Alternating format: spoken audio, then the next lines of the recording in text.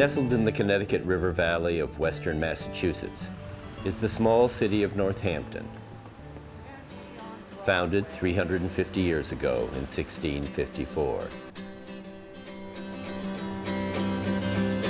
With Mary Claire, Sarah Beth, and Duncan McBride. Though unique, it faces many of the same challenges other communities do across the nation. I'm going to ask you to stand and raise your right hand so we can swear you. Recently, we launched a documentary film project to explore its character through the life stories of people who make it what it is today. Oh, what a fancy. Up here. They too small up here? Hi, Harry. How are you? How's lasagna? Good.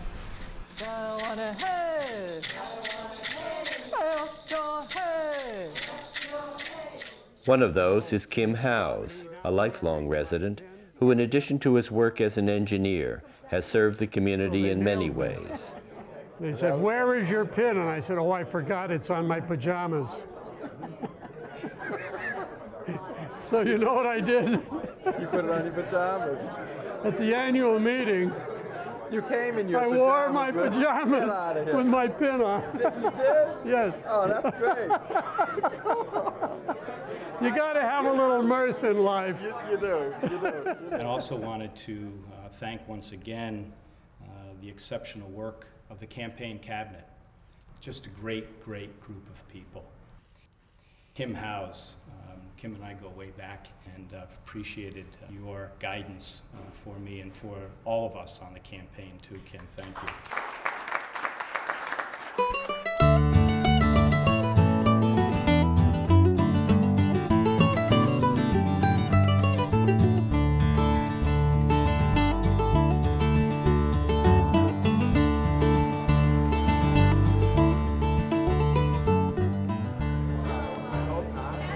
Tell me an old presenter like you doesn't have 3 or 4 bulbs. Good to see you, Kim. Nice to see you. How are you? Good, thanks. There's a sense of history, and I've always been interested in history from a family aspect as well as having grown up here in Florence. I called you to get permission to use your house. You can walk down the street and know people. They aren't faceless people. You can establish a rapport with folks, and it's satisfying when you can see the mark that you have left on the community. Oh, Kimmy, yeah. I know you are. Tonight I'd like to introduce one of my favorite people, one of Florence's favorite sons, Kim Howes. Are you all members of the Florence Association? If you're not, you can leave. This is a rather nostalgic event because these images, which you're going to see here tonight, describe an important part of our history, not only in this country, but right here where we live. I had heard about the Howes brothers and their photos, especially in Florence, for years. And I knew that they were, Kim Howes' relatives, but it was so exciting to see Kim presenting it. Ice cream. Ice cream, soda water, And Moxie. ham sandwiches. Don't forget Moxie. The meat wagon. And the water wagon. Stop and Shop. You'll notice how raw the countryside looked. They cleared the land and built houses and developed. And some of us can remember when the ice wagon came by and we'd run out and get a sliver of ice to suck on in warm weather. Boy, oh boy, am I that old? My earliest memory was as a baby, being held in my mother's lap on the porch on North Maple Street, and my mother singing to me. This is the home I grew up in. And down the street is the center of Florence.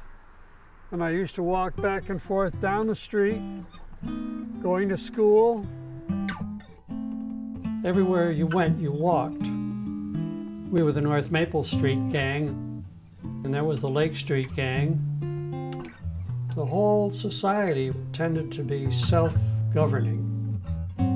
At 9:30 at night, all the kids had to be off the street, and the clock in Cosmian Hall Tower would ring, 3 rings, 3 chimes, and that meant that children should be at home, 9:30 at night.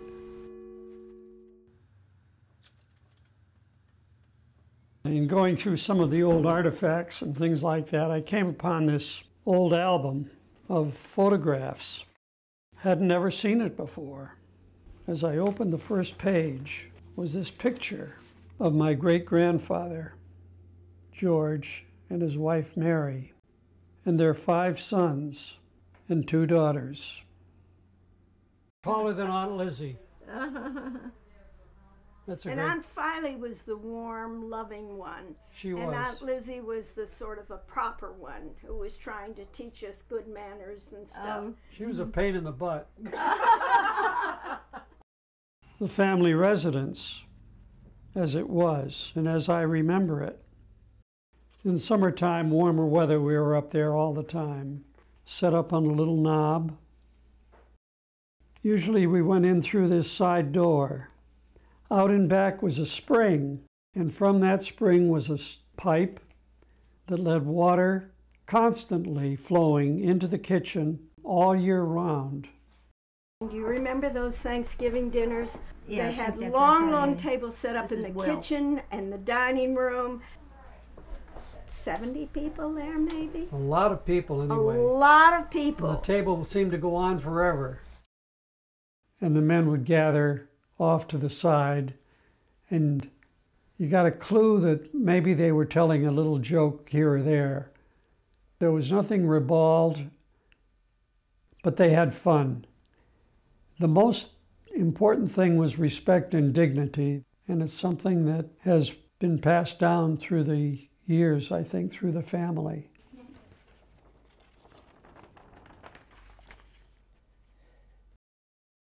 This is my grandfather and grandmother and their 3 little children up in Ashfield. They'd gone up there from Florence.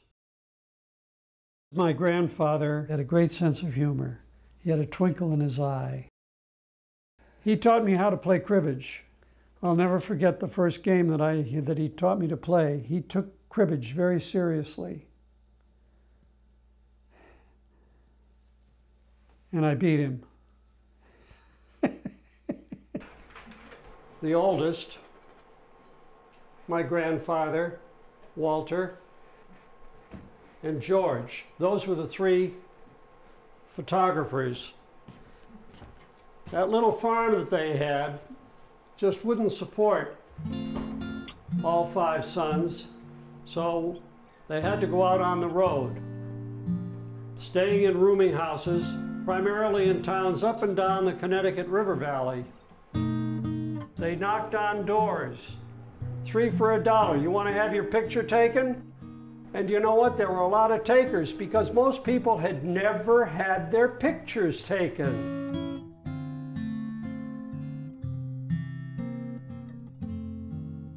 These photographs show people in all walks of life. The old Yankees, new people are just coming into this country. People standing in front of their homes, people holding their babies, proud of their achievement. Those were the people who built this country.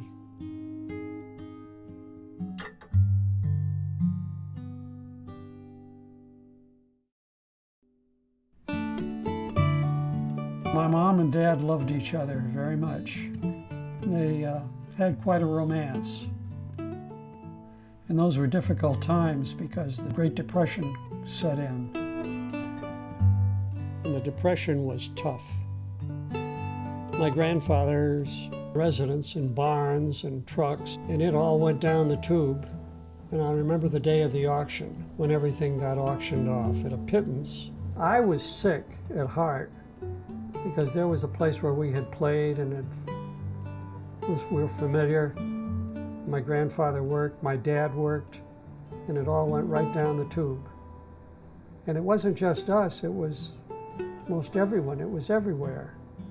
People have no idea the gravity and the depths of that depression.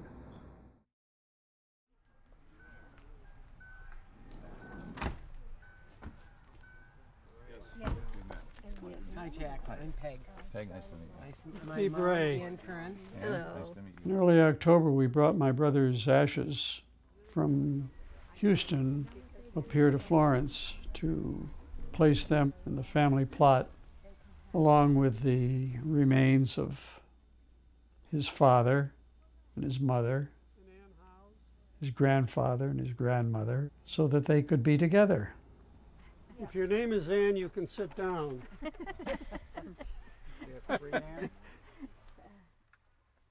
We can weep and we can smile.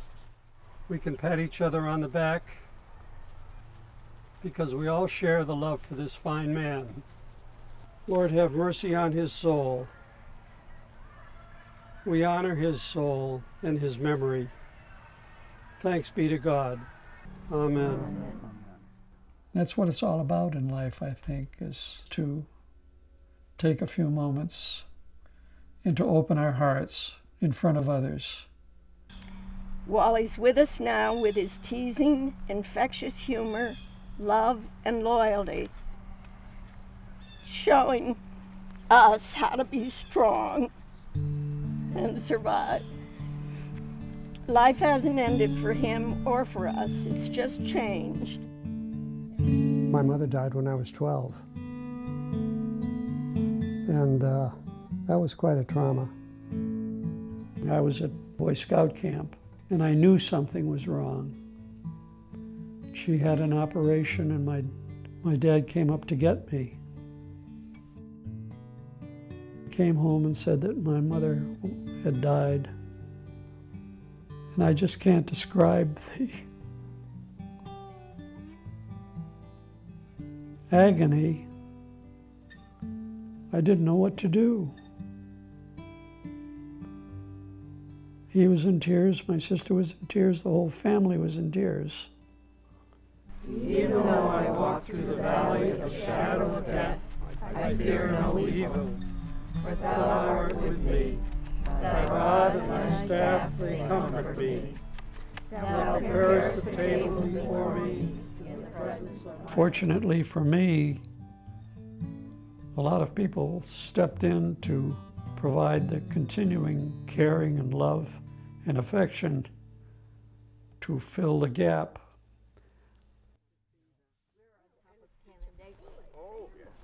Thank you, Paul. I love you. My dad and I were very close. We fished a great deal together. On my birthday, I could choose wherever we wanted to go fishing. We'd get up and have breakfast. We would get up to the little place where we'd pull off the road, and well, I'm going to go up the stream, why don't you go down the stream? We didn't fish hand in hand or close to each other. And then we'd get back after lunch, and well, how did you do? Yes. I knew I was coming of age when I used to be able to match him.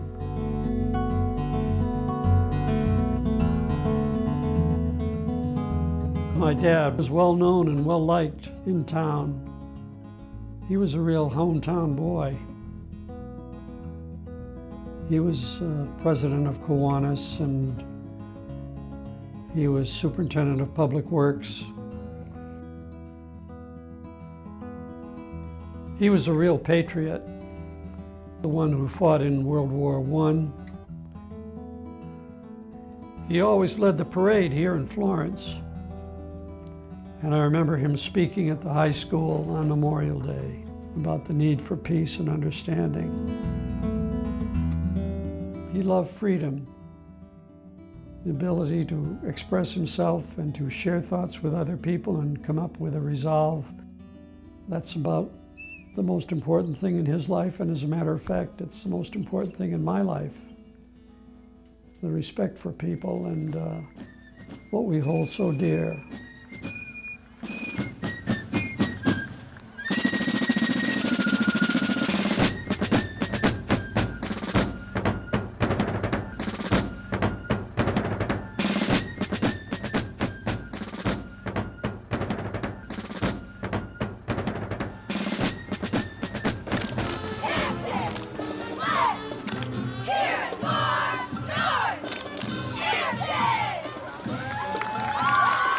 It shows the order, the bands, the various... Especially color-coded?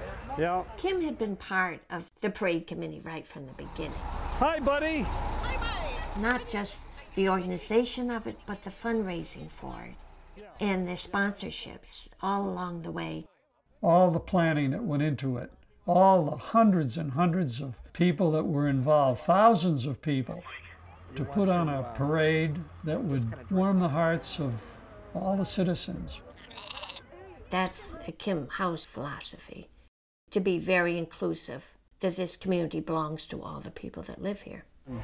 Such a great job getting the thing organized. Well, it's just so thrilling to see it all come together because we have worried, haven't we, Kim? I haven't worried a bit. I have worried.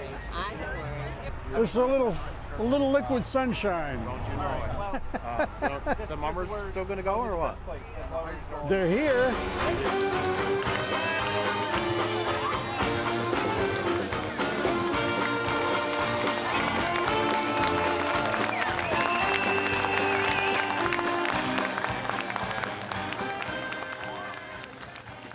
To walk down that parade route with the teeming crowds on both sides of the streets, what a payoff.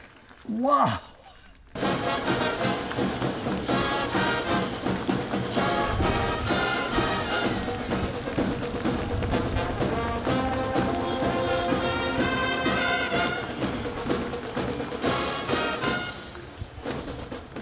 That day, it was very exciting. It was exciting especially when you stood and watched it, as we did on a grandstand down the street, and saw all the inclusion. It was Northampton. It was the DAR with their float, the different church groups, Fox School, and it was the gay community and the peace group. It was all of Northampton, but it was all accepted by the people that were watching.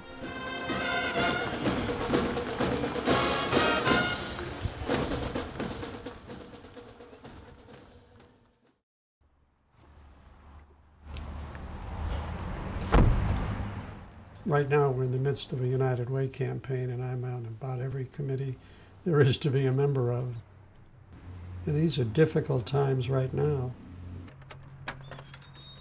We all really believe in what we're doing, which is a great thing, you know? And sometimes we forget that other people have not yet been convinced. Now, this is probably year 5. I've tried on some of these folks to move them off the mark. Right. They're not moving. What you're trying to really do here, and I think everybody has to do it in their own style, is, you know, asking somebody to be charitable. Let me ask a simple question. What is a suggested statement for someone who hasn't given at all, or we have no record of them having given in the past? That's a big question. In some cases, it's just simply that people in our neighborhood who have the resources, we feel that maybe we want to ask them to give back, give them the opportunity to give back, and this is the way that we know of. I have some concerns about standards of responsibility for the community, and that we don't lose this feeling of participation and ownership and need to contribute. Yeah, but these are people who should have been giving but haven't given. Well, how do we reach them? That's the point. The guy with the biggest house in town is right here. And he should be ashamed of himself. I wish that everyone could have the feeling of satisfaction for having helped and created and put a little of themselves in the community.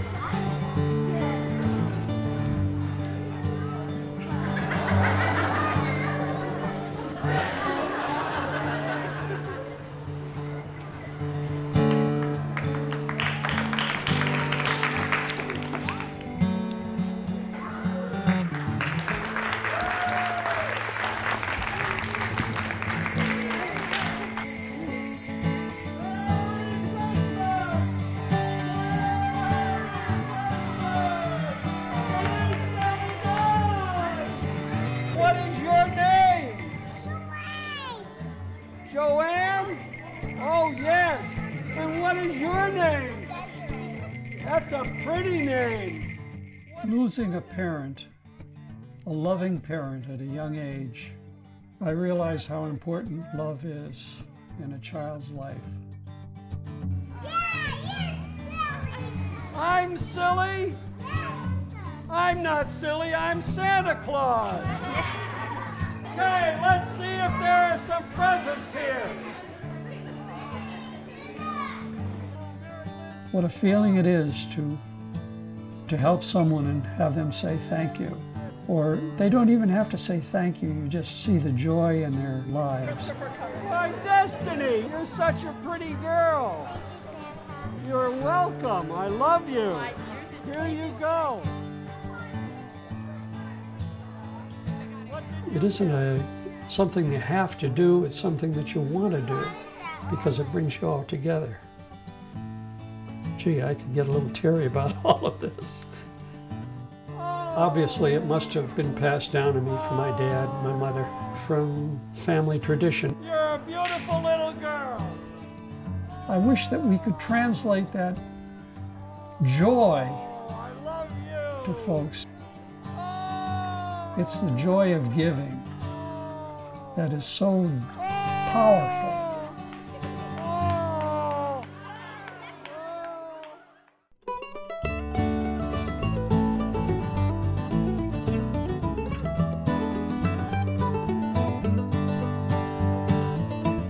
This has been brought to you by Northampton's Living History Community Heritage Project. In the future, we hope to bring you portraits of the following and more. Thanks for watching.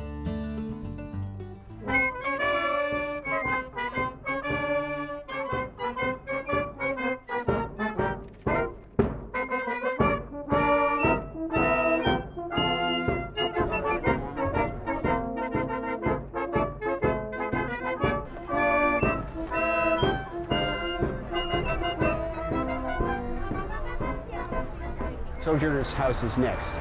It's from here in 1850 that she launches her national career.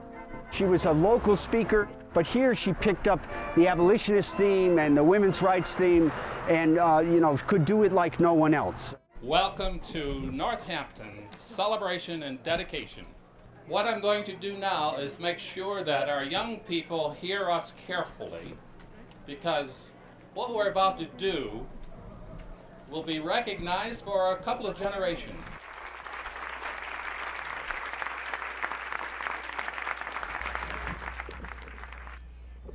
This is really very overwhelming.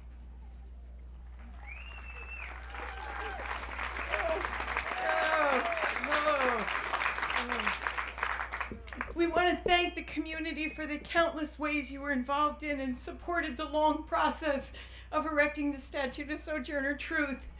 Sojourner's vision and strength and wisdom and faith inspired us all to create this memorial statue. But the story of how we all did it, all of you, over the last 9 years, is also an inspiring story. The important message that I'm to convey is that this community built this statue, that we did it.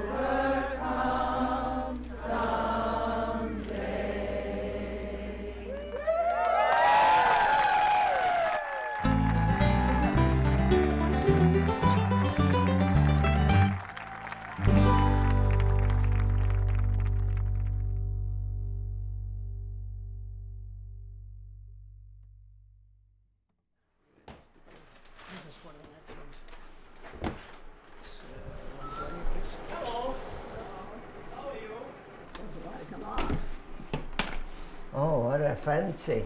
Up here. They too small up here? I wondered if I could have them stretched. Oh. Well, can you wait a few minutes? I stretch for you. You can do anything, can't you? Sometime. I didn't fix those shoes for a while. Sit down, try it. Finally, I find the right way because Sit down over here. I don't want you to fall. that feels good. Well, see? I don't want to stretch too much because you'll be complaining. They follow your feet. My. Holy smokes. Go, go, go, go. I call him adopted son. Thank you. What I'll do without you. A lot of things. A lot of people ask me, this is your son? No, I says I adopt him. Excuse me, don't take my job away. Somebody here?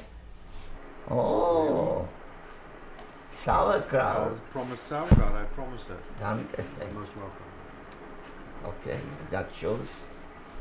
I see this man walking. He come very slow. To the car. Hi, how are you? To me. Wise guy. How much you charge for have soles and nails? I used to do this. Right away, I knew it. You know, when you say, I used to do it, right away I knew it. All right. You want to do it again? Oh, yeah. I don't know. I'm too old. I don't know if I can do it again. Of course you can do it. What do you mean too old? Never too old for nothing. This is the key, was the key of the door, right? I took the key, I gave him the key, and I told him, this is yours. Tomorrow morning, if you feel you got the key, open the door. Well, next day when I came over, he was already there. Since then, I never opened the door. He opens the door all the time.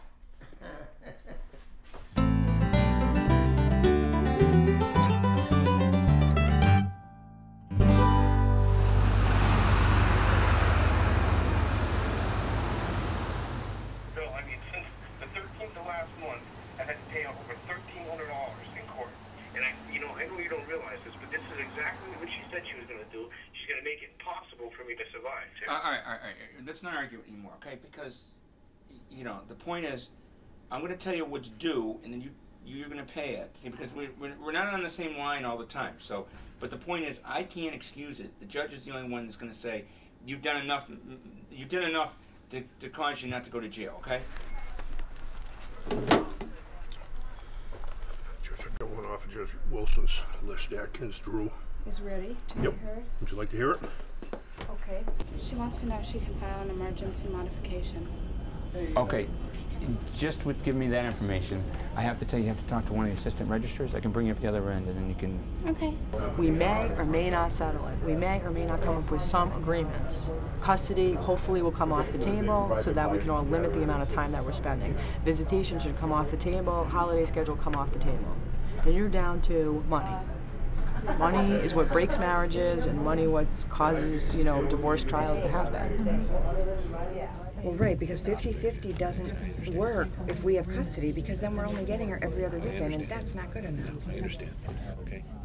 All right. There are many issues that divorcing couples need to talk about. Basically, here are the issues. Children, real estate. Do you own any real estate together? You need to... Yeah, I was going to give her the house. You don't want it. Separate, and then... If I brought the pictures today, you'd take one look at what it looked like and what it looks like now. Yeah, I wanted after I left my child with you, and you let her throw bocce balls through the ceiling. Listen. I don't think this is helpful. Sometimes you'll be able to get along better, and sometimes you will be able to hardly speak to each other. It looks like you folks are here for a hearing on your divorce this morning. I'm going to ask you to stand and raise your right hand so we can swear you in, please. Do you swear to tell the truth, the whole truth, and nothing but the truth, so help you God? I do. You've signed this agreement. Have you done that voluntarily? Yes. Was there any pressure on either one of you from any source to sign this agreement? No. Have you read it? Yes. Yes. Do you understand it? Yes. Are the provisions in this agreement provisions you can accept and live with for the future? Yes. Is there any request for a change of name? No. No? Okay. Anything further from either one of you? Okay. Do you both believe that the marriage remains irretrievably broken down as of today? Yes, they are. Yes. Yes. Yes. Based on what you've told me and the changes that you've made in the agreement, I will grant the divorce for irretrievable breakdown, and I will approve your agreement.